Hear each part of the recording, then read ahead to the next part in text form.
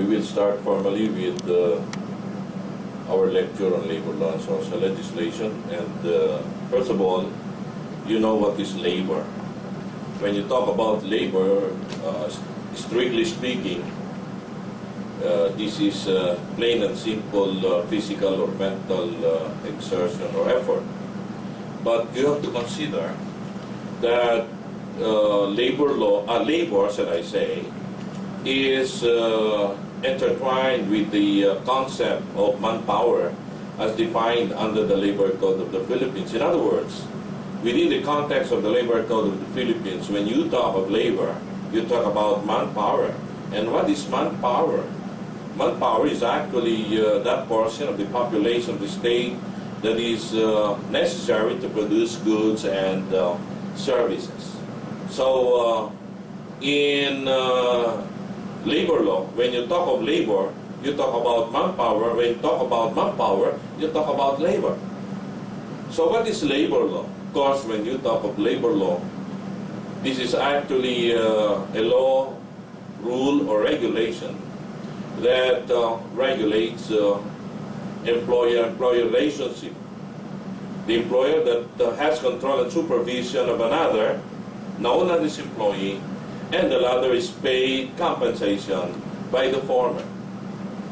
Of course, there are several definitions given by different authors, also by the Supreme Court, on what is labor law.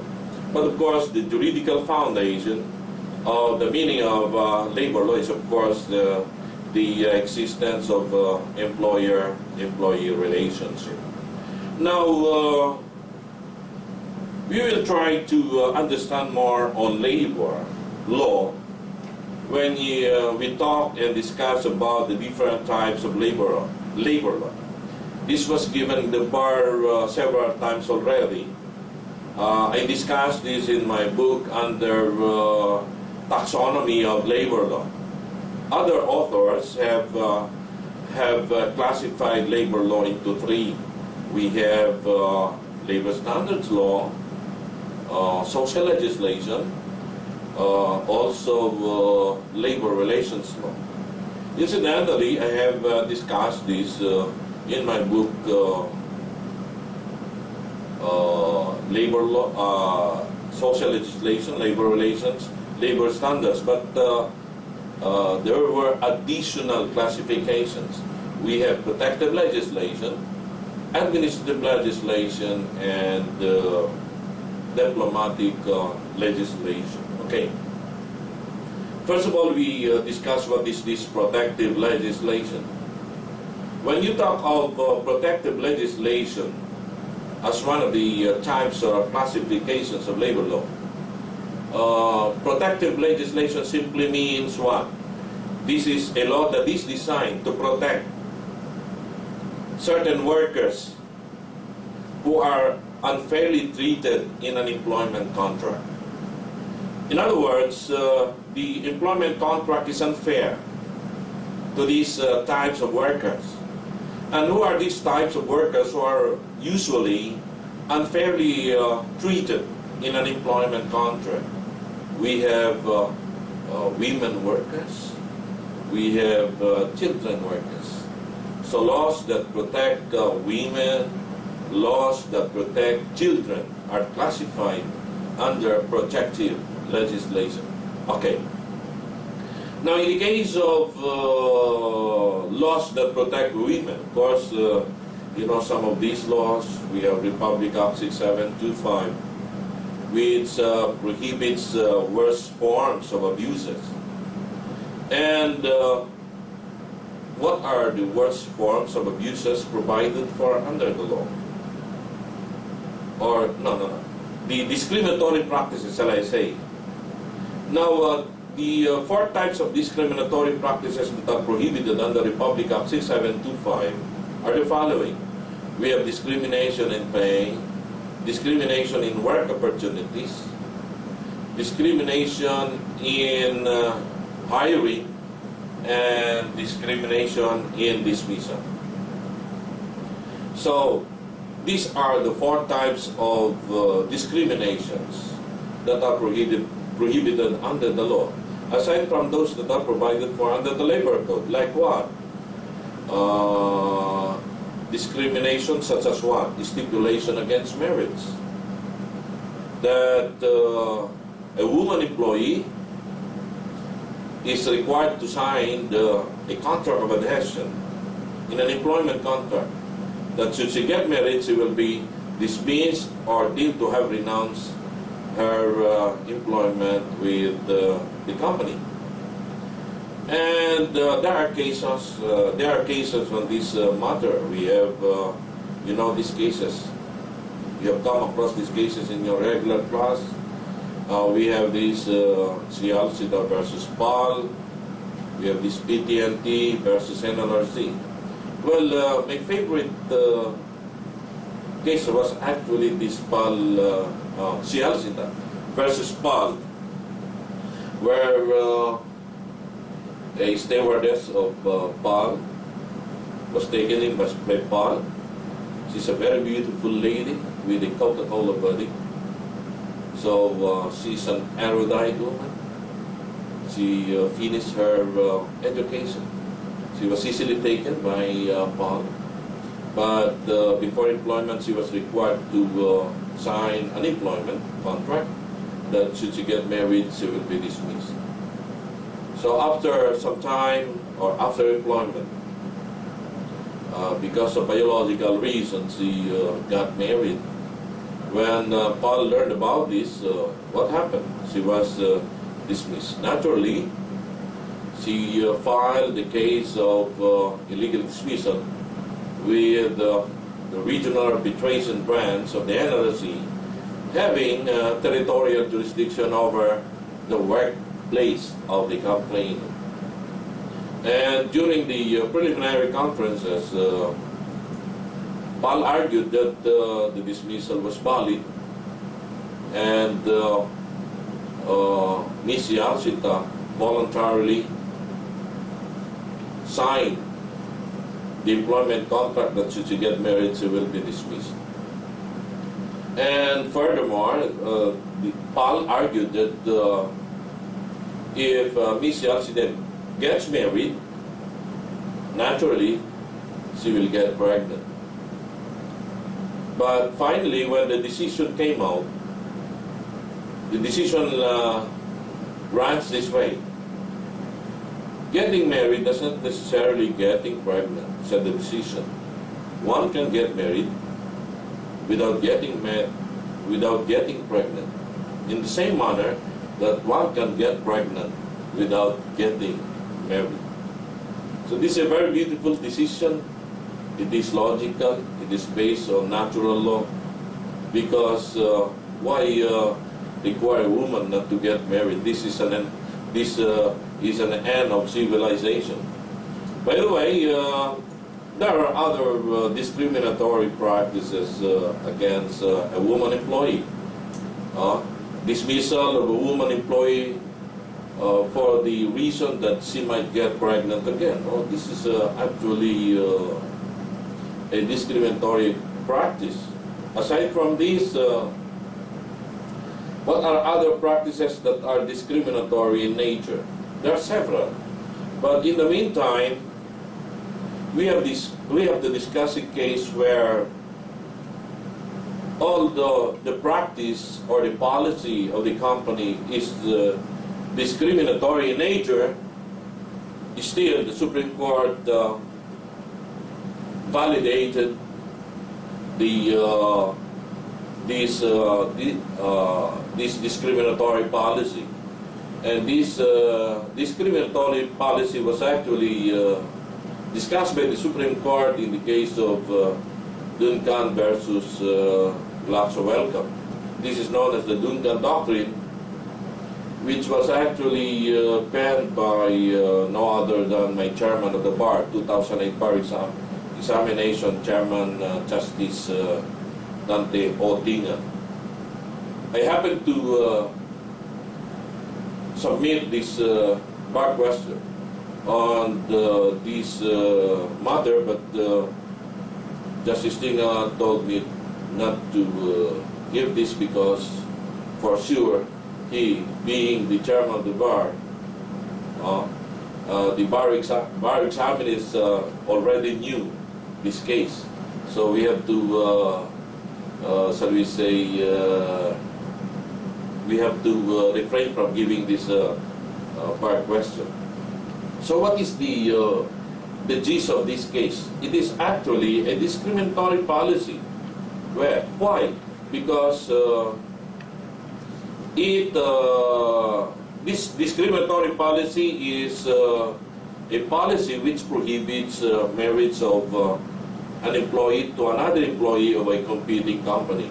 And the best example here is, of course, pharmaceutical companies. So here, a company requires its employees not to marry an employee of another competing company. For what reason? To protect business interests. And Justice Tinga has the occasion to discuss the historical background of this doctrine. And actually, this is an American doctrine, which is bona fide occupational qualification test. Under American jurisprudence, they call this bona fide occupational qualification test. But the same concept was actually provided under Philippine jurisprudence under the concept of standard of reasonable test. So when you talk about bona fide occupational qualification test or standard of reasonable test, the concept is the same. In other words, people, in order to protect business interests, the policy of the company prohibiting its employee to marry another employee of a competing company is valid.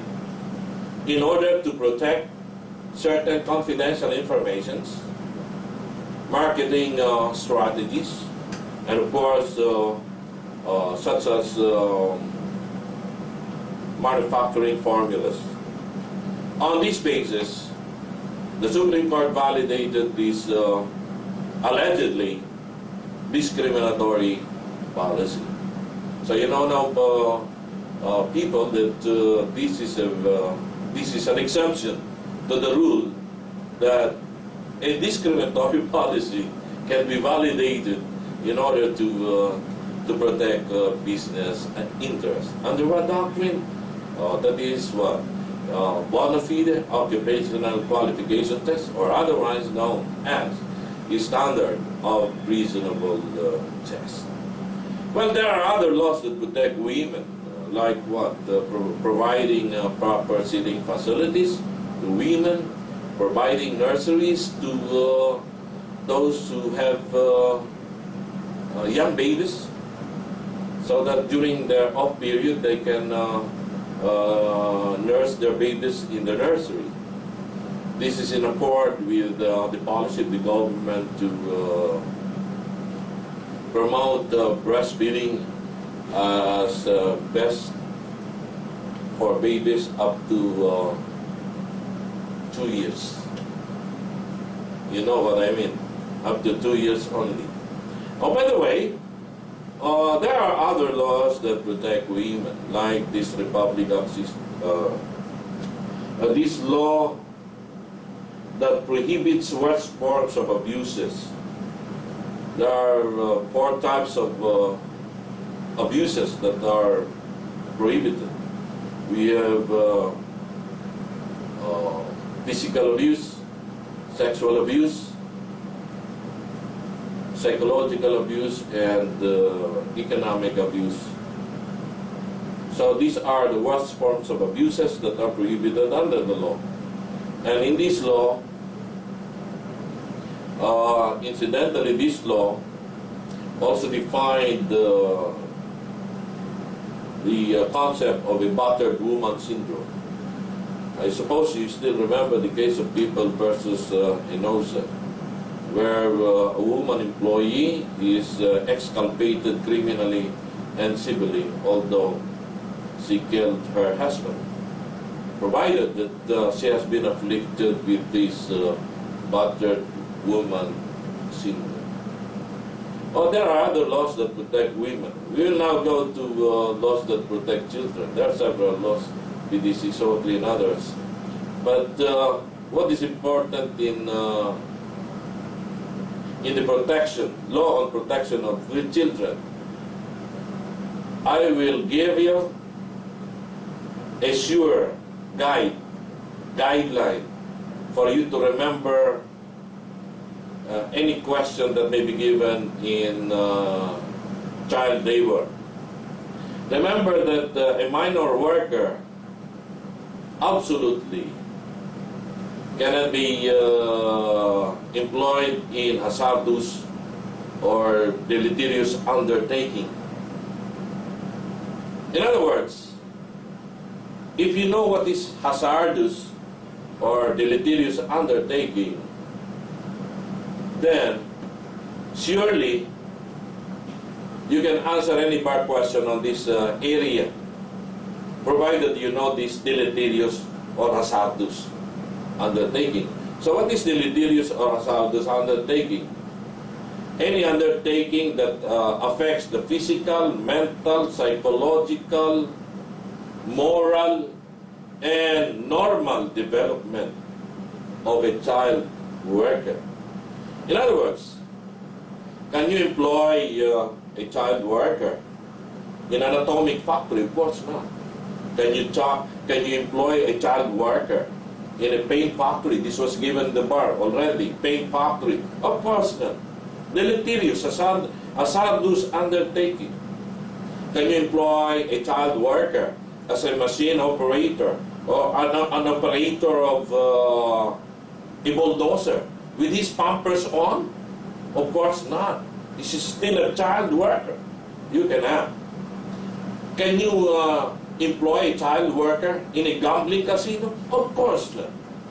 Can you employ a child as an advertiser promoting alcoholic drinks and other spirits? Of course not.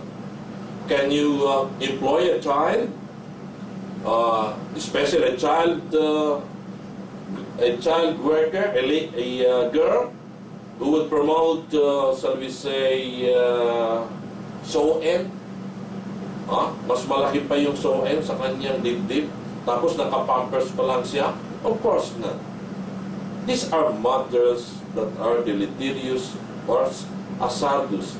Anything that affects the normal development of a child worker, moral development, physical development, are matters that are prohibited. In other words, if the undertaking is not deleterious, not hazardous, then surely a child worker can be employed. So these are examples under what we call protective legislation. Okay, we will now go to another area, and that is labor standards law. Incidentally, this was defined by the Supreme Court in Maternity Children's Hospital case, which simply means what? It is a law that provides the standards. Kaya nga tinawag na labor standards, because it is the law that provides the standards. What standards? Standards as to wages, hours of work, cost of living allowances, including health, safety, dental, medical, and compensation benefits. In other words, when you talk of labor standards law, this is a law that provides economic benefits while the worker is actually working. And what are the laws that, what are some of the laws that provide economic benefits, like a wage order providing a wage increase, like an agreement in the CBA providing for an increase of wages under escalator clause. You know this escalator clause in the collective bargaining agreement. Actually, if the employer violates an economic provision in the escalator clause of the CBA, then the employer, the company, is liable for an unfair labor practice. In other words, what are these economic benefits? An increase in holiday pay, an increase in service incentive leave pay, an increase in wages, an increase in premium pay, in differential pay, in portal pay, and other economic benefits. In other words, these are economic benefits granted to a worker while the worker is actually working. Does it mean to say that there are economic benefits that are granted to the workers or a worker while he is not working? Of course, yes. And this is covered by social, or what we call welfare legislation. So what is welfare or social legislation? This is a law that provides economic benefits while the worker is not at work, while the worker is not working because of the hazards of employment. Pwedeng ibigay ito sa bar. This might be given in the bar, the hazards of employment. What are the hazards of employment? We have, of course, disease, occupational diseases, compensable injuries. We have these compensable disabilities. We have, of course, the last hazard of employment, which we cannot avoid. When you are already placed in a special box, being drawn by a special car, a Mercedes-Benz or a Cadillac, that is death. So these are the hazards of employment. I happened to give this in the bar exam in 2008, this compensable injury. So you can apply here the coming and going rule or the proximity rule. Last year, when I reviewed in different review centers, I happened to discuss this principle of ministration, or in simple concept, this is actually the doctrine of personal comfort doctrine, or the principle of ministration. But in my when I crack jokes, I call this doctrine as a cobra doctrine. This was given the bar last year. And also this doctrine which does not provide for reinstatement of a house helper. This was given by Professor Azucena last year. This is a case where there will be no reinstatement to a house helper under the doctrine of fiduciary relationship, which I call it Kulangot doctrine. Of course, the other bar candidates know this joke about Kulangot doctrine, but they cannot discuss here. By the way, so we have here the social legislation, which provides for economic benefits while the workers are not at work. And give examples of these laws. We have the Social Security Law, Republic Act 8282. We have the GSIS law, Republic Act 8291. We have the retirement law according to the Supreme Court. Retirement law is a form of a social legislation pursuant to Oro Enterprises case.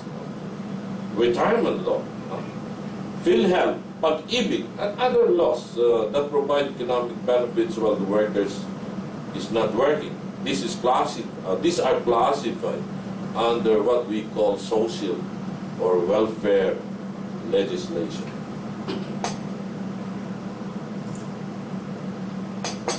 Of course, another classification of labor law is this labor relations law. By the way, when you talk about the labor relations law, this is a law that gives emphasis to the concerted action on the part of the workers, usually arising from what right? The right to self-organization, collective bargaining, and negotiations. In other words, when you talk of labor relations law, that is more akin, related with matters that affect the right of workers to self-organization. So the laws on unionism, the laws on strike, boycotts, fair and unfair labor practices, these are laws within the domain of labor relations law. By the way, is there any relationship between labor relations and labor standards? Of course, yes. Economic issues which are covered by labor standards law are bargaining issues under the domain or within the domain of labor relations. In other words, these two laws are actually interrelated with each other. So another area is, of course, this administrative legislation. When you talk about administrative legislation, this is not administrative law within the concept of political law, but this is a law, administrative law, administrative legislation within the domain of labor law. And these are actually laws or labor laws that are enacted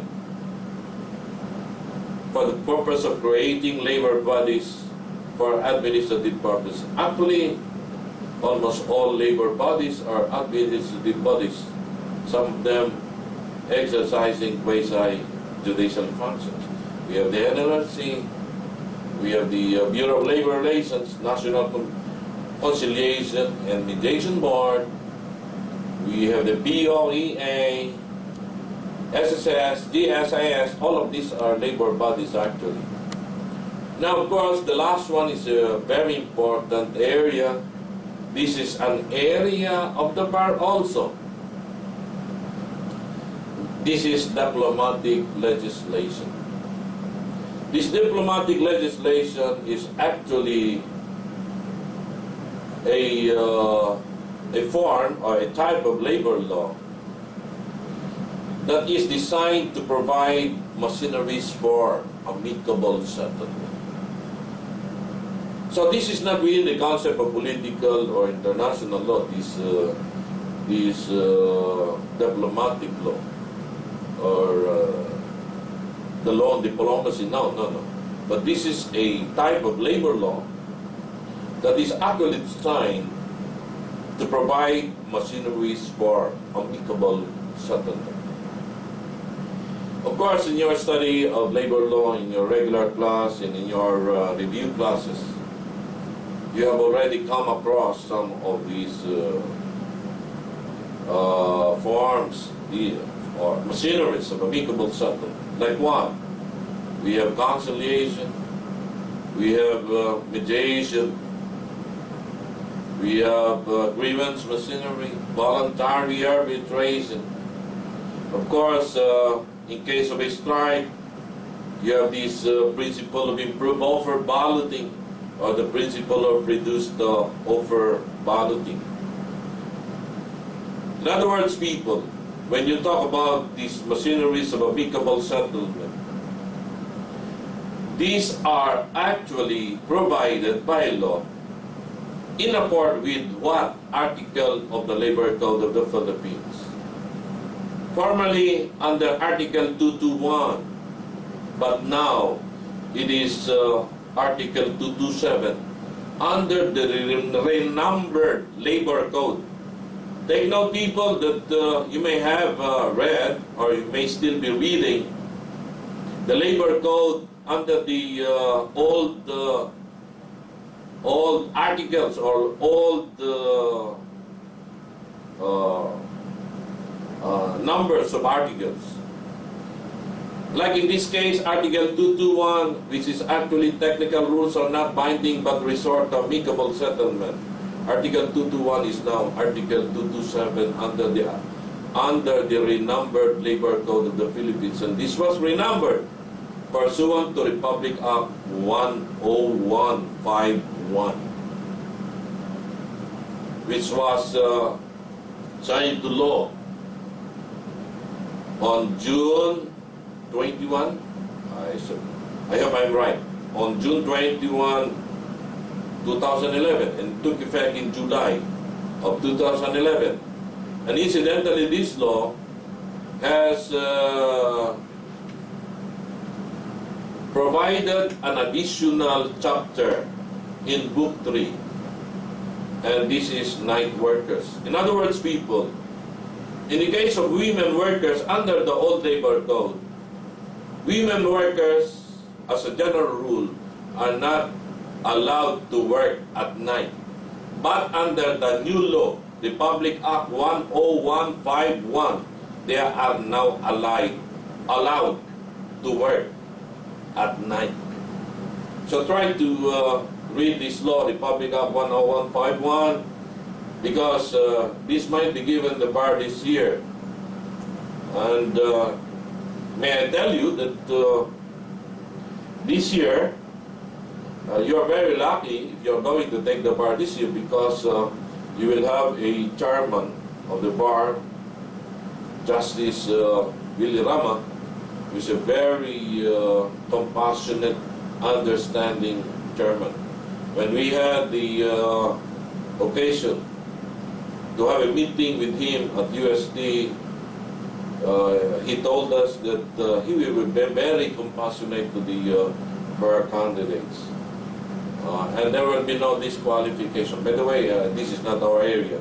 But in the meantime, this diplomatic legislation, which is aimed at providing machineries for amicable settlement, is of our area. Take note that in one case decided by the Supreme Court said that in every CBA or collective bargaining agreement, it should provide a conclusive arbitration clause. What is this conclusive arbitration clause in the CBA? This is a clause providing for grievance machinery or voluntary arbitration. And what is the purpose of this conclusive arbitration clause? The purpose is what? The purpose is the speedy administration of labor justice pursuant to a doctrine, under the doctrine of speedy labor justice. And what is the legal anchor of this doctrine of speedy labor justice? Article 227 of the Labor Code, under the renumbered article of the Labor Code. What is that? Article 227. So please, may I remind you that we have now the renumbered articles of the new Labor Code. So these are actually the classifications of labor law. We will now go to areas that are also equally important in the study or in the review of labor law. We have what we call the sources of labor law. And when we talk of the sources, we have the primary source. And what is the primary source of labor law? Well, we have the Philippine Constitution, the Fundamental Charter. And incidentally, in one case decided by the Supreme Court through Justice Natura, he said that even the conventions of the International Labor Organization are also primary sources of labor law. But in the meantime, we have this Constitution. And in the process of discussing these constitutional provisions on labor and social legislation, we will be discussing immediately right away, excuse me, the pertinent labor code provisions. Of course, under the Constitution, we have the preamble. Although the preamble is not actually a necessary part of the Constitution, you still remember that although it's not necessary, it's important because in case of ambiguities in the Constitution, judicial and quasi-judicial bodies can still consult the preamble. By the way, in the 1987 preamble, there is a statement there, which is a departure from the old preamble, which replaces the promotion of the general welfare with a revolutionized concept of promotion of the common good. This might be given not in labor law, but this might be given political law. But take note, people, that there is a distinction between promotion of the general welfare and the promotion of the common good. Because when you talk of promotion of general welfare, according to the proponent, the chairman of the Committee on Preamble of 1996 Constitutional Commission, Mr. Blas Oakler, he said that the phrase promotion of general welfare is a concept that admits an exception. So a law can be enacted just to cater a particular sector of the society, which according to him violates the principle of egalitarianism, or the principle of equality. So the committee of Mr. Blas Oakler decided to change this with a revolutionized concept, and is promotion of the common good, which simply means promotion of the welfare of all the people. So when you define now the concept of police power, this is simply the enactment of reasonable laws in order to promote the enactment of wholesome or reasonable laws in order to promote the common good, not to promote the general welfare. This is the new revolutionized concept of what we call the police power concept. So take note of these people, very, very important, because this promotion of the common good was reverberated or resounded in Article 12, Section 6 of the Constitution, which says, "The right to property bears a social function, and all economic agents thereof shall be geared towards the promotion of the common good in accord with distributive justice." This is not yet given the bar, this principle of distributive justice, but the principle of distributive justice was actually pronounced in Article 12, Section 6 of the Philippine Constitution. But when you talk of principle of distributive justice, this is plain and simple power of eminent domain. So I suppose you know this already. All right, let's continue. Of course, Article 2 is pregnant with provisions that affect labor. Of course, we have this doctrine of incorporation. Doctrine of incorporation is applied in labor law in view of the declaration of the Supreme Court, which said that conventions of the ILO are also primary sources of labor law. So under the doctrine of incorporation clause, the conventions drafted, enacted by the International Labour Organization are now part of our municipal law. As a matter of fact, some of these conventions can be found in the Constitution, can be found in other laws enacted by Congress of the Philippines under this principle of doctrine of incorporation clause. Well, another, we have this protection to labor. Incidentally, the protection to labor clause under the 1987 Constitution is a carryover from the 1973 Constitution. And the protection to labor is also defined in the Article 3 of the Labor Code of the Philippines, which says, the state shall afford protection to labor, promote full employment and equality employment, ensure equal work opportunities regardless of sex, race, or creed, and regulate the relations between workers and employers. The state shall assure the rights of workers, self-organization, collective bargaining, security of tenure, and just and humane conditions of work. In other words, this area of the Constitution, this area of the Labor Code, has already been given the bar several times. In what types of questions? What is protection to labor clause? Why is there a need to protect labor?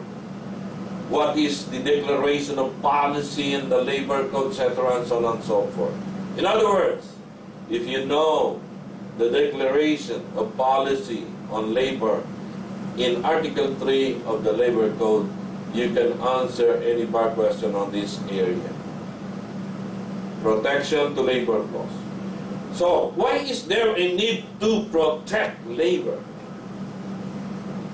All right, you have to consider the factors of production, labor and capital.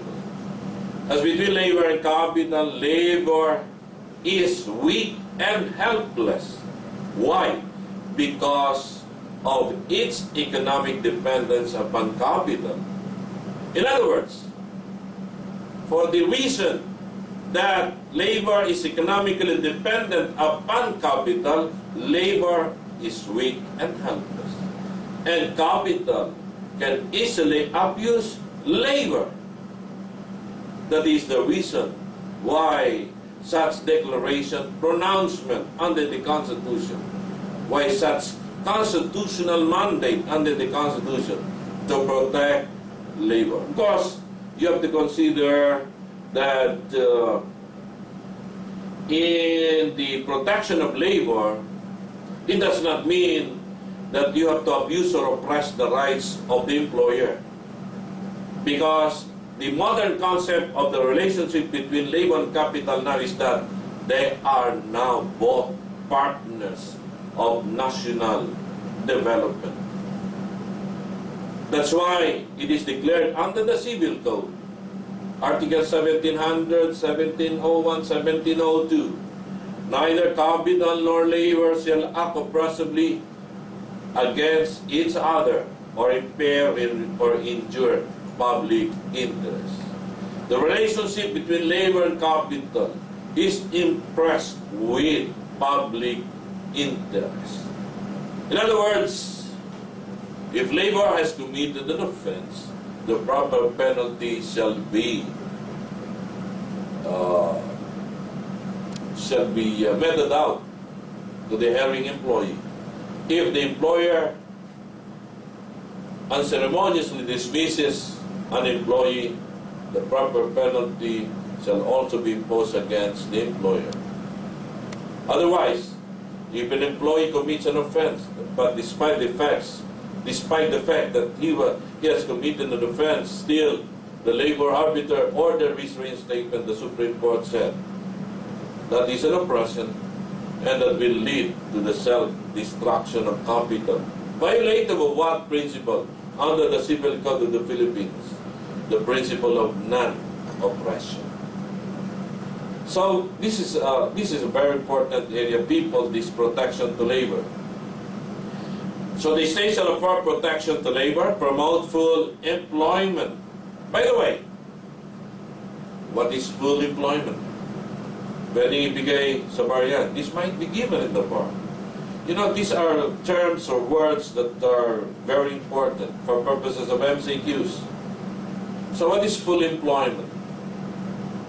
When you talk about full employment, it doesn't mean that everybody is employed. That is impossible.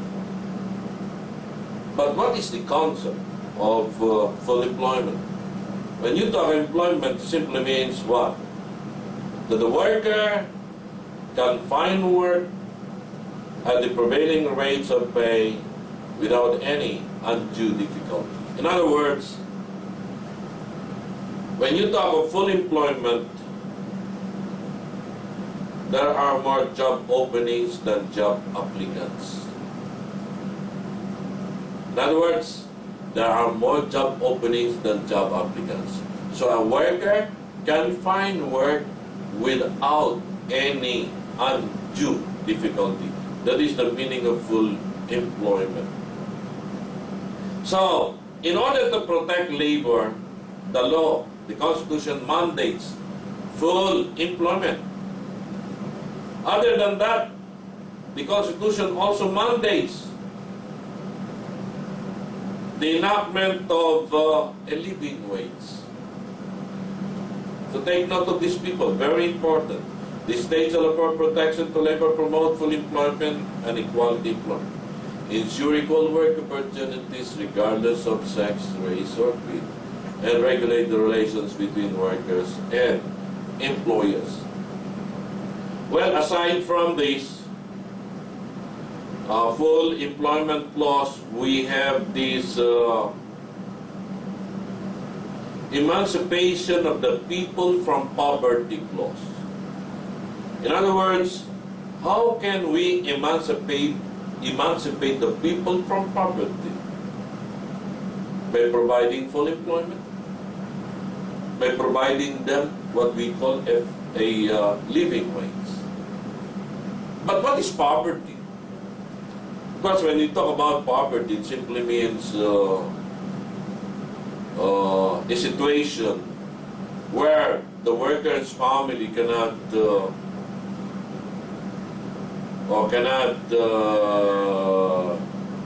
not have, shall I say, a decent standard of living. In other words, when we talk about poverty, the worker's family do not enjoy a decent standard of living.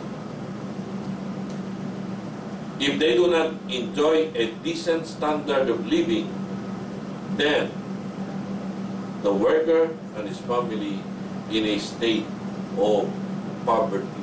So how would you, or how would we emancipate the people from poverty? We will emancipate the people from poverty, especially the workers, by providing them full employment, by providing them a full a living wage, and of course, what is utmost is the protection of their rights under the law. So, emancipation of the people from poverty. By the way, what is a living wage? This might be given in the bar. When we talk about living wage, this is not a minimum wage. A minimum wage is not living wage. But when you talk about a minimum wage, as defined by the Supreme Court, a minimum wage is actually provided in order to provide a rock-bottom protection to the workers by providing a demarcation line so that wages may not fall. I'll give you a concrete example. So what is the purpose of minimum wage? The minimum wage purpose is to prohibit the diminution or reduction of benefits from the minimum. In other words, as a general rule under the labor code, wages cannot be subject of collective bargaining. But can the parties negotiate on higher wages? Of course, yes. what is prohibited under the law is to what? To prevent that these wages may fall from the minimum. But the parties, of course, can agree on higher wages from the minimum. So that is minimum wage. But living wage is not minimum wage. Because when we talk of living wage, this is not a mere subsistence wage. But this is a wage where a worker and his family can live in reasonable comfort. What do you mean by that? That the worker and his family can live in reasonable comfort. That the worker and his family enjoy a decent standard of living. That is the meaning of living wage. By the way, this is one of the constitutional rights of a worker under Article 13. By the way, take note that Article 2 of the Constitution and Article 13 of the Constitution are the favorite areas of the bar examiners. These are the fertile areas of the bar exam. I gave this in 2008. Justice Natura gave this in 2009.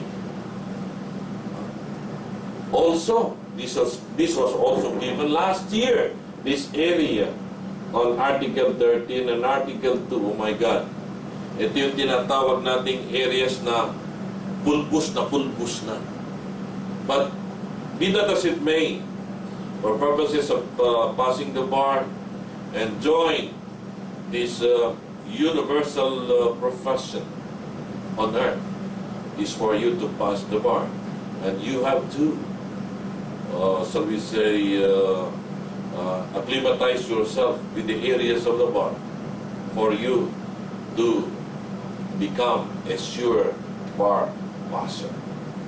So we have this protection to labor, emancipation of the people from poverty clause. Another is this promotion of social justice clause. This was also given in the bar last year. MCQs. Kaya tandaan nyo to. Bear in mind. Read the codal provisions. Read the explanations, annotations of the authors. Read pertinent jurisprudence. Don't take chances. What is important for you to pass the bar? Those are the only guidelines. Codal provisions, because of the MCQs, the explanations, annotations of the authors, and jurisprudence. Tama na yan. Of course, on the eve of the bar exam, may mga lumalabas na tips. Just read. This may help. There were moments in my life where there were tips coming out which were actually the very questions in the bar. Perhaps that was only an accidental or incidental, but the fact that the same questions were given in the bar, these are really sure tips. But be that as it may, don't, shall we say, be misguided by these tips. Just read it. Walang mawawala. Sabi nga nila, walang mawawala. Basahin nyo in order to, shall we say, satisfy your desire to become a lawyer. Mamaya sabihin mo, but hindi ko nabasa. So what is important is that you read everything. By the way, we have the social justice clause of the Constitution, which was classically defined by Justice Laurel in Calalang versus Williams. I suppose you still remember this classical definition. No lawyer will ever become a lawyer if he does not know this classical definition, because the professors of law in the regular class, especially first year, the political law one, pinag-uusapan yan, panay-graded recitation yan, define social justice according to Kalalan versus Williams. So you should know by heart the meaning of social justice. So social justice simply means what? Social justice is neither communism, nor despotism, nor atomism, nor anarchy, but the humanization of laws and the equalization of the social and economic forces of the state, so that justice in its rational and objectively secular consumption may at least be approximated. Second sentence. Social justice means the promotion of the welfare of all the people, the adoption of the government of measures calculated to ensure the economic stability of all the component elements of the society, to the maintenance of a proper economic and social equilibrium in the interrelations of the members of the community, constitutionally, through the adoption of measures legally justifiable, or extra-constitutionally, through the exercise of powers underlying the existence of all governments on the time, honored principle of salus populi est suprema lex. In the meantime, may I tell you that the basis of police power are also the basis of social justice. By the way, I'm about to end up my first salvo of my lecture.